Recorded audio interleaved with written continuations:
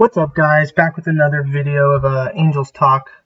I was planning on doing a little recap after I saw this series went out. You know, we just got swept by not one of the greatest teams in our division, and now we're stacking up against the A's, who've been on fire. And so I was a little nervous about this series, but you know, I was hoping the offense would get going, and they did on a big night. So let's get into this. Got Julio Teheran starting on the bump for us. He had a pretty good outing last time, but he was on a pitch count because he had just gotten done with COVID, and you know, he had to be watched a little more by Madden, so he kind of got to go let it loose this time. Gets out Ramon Liriano, Matt Olson, and Marcus Semien to start the first. Looked really good. They had Sean Manaea on the bump, who's not been their best starter, but their whole pitching staff's been pretty good, so I was a little nervous for this. Trout was going to get it started. I felt like it, but he had Fletcher on base, and he manufactured his own run there on the pass ball. Trout still gets on, though, and then Rendon finally gets his season going. It's a really nice bomb to left field. This got me pumped up, finally seeing him swing the bat well. I knew it would just be a matter of time. He's just got to get adjusted. I think we'll be fine with him.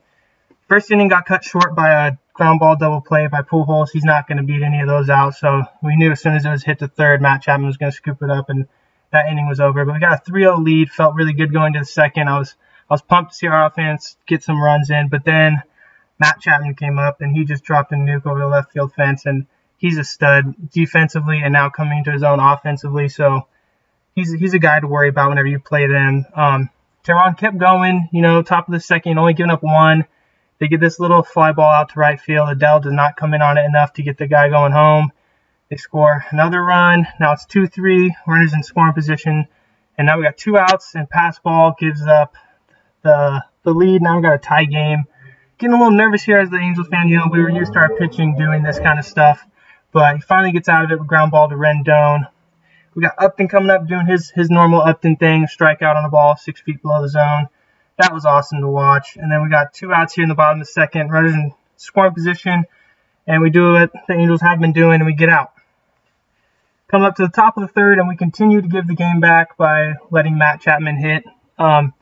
Just not a very firm fastball up in the zone. Teheran is like the 4th lowest fastball velocity in the league, I believe, and he just left that up and right down the middle. We finally get out of that inning, only giving up 2. It's 5-3, bottom of the third. Pujols comes up, hits a rocket down the left field line, but Matt Chapman, that's not going to get past him. He plays so deep and he plays so well that he's not going to let that get down the line. Probably would have been at least 1 RBI, maybe 2.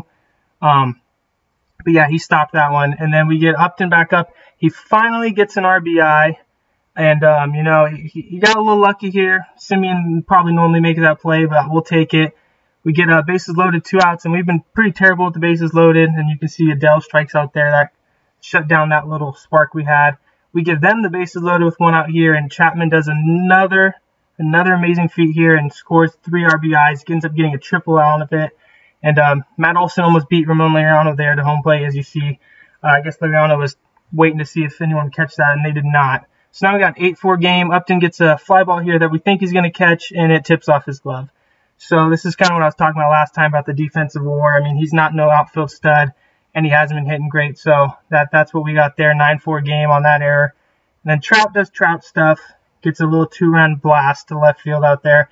He turned on that pitch very nicely. Obviously, it's Mike Trout. And got a little fire in our team, maybe, hopefully. We got runners at second and third here.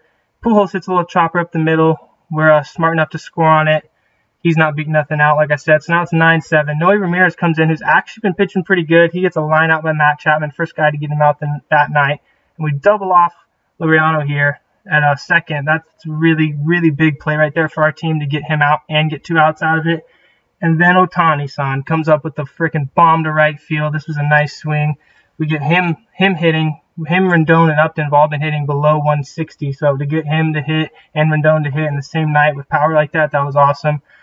And then here's the third of that group, Upton doing his normal stuff. I just love him so much. He's awesome to watch right now. Then we get Trout coming to save the day once again with a tie game, 9-9, the bottom of the 8th, 1 out. He comes up and hits another home run, his 2nd of the night, his 4th hit. He's definitely putting us on his back right now, carrying us to victory. And then Ty Buttrey comes in and closes out the game. He gives up a nice little shot here, but we finally put Brian Goodwin in the outfield, took out Upton, got that dub. It was nice to see the Halos win it. Alright guys, that's going to do it for episode 2 of Angels Talk.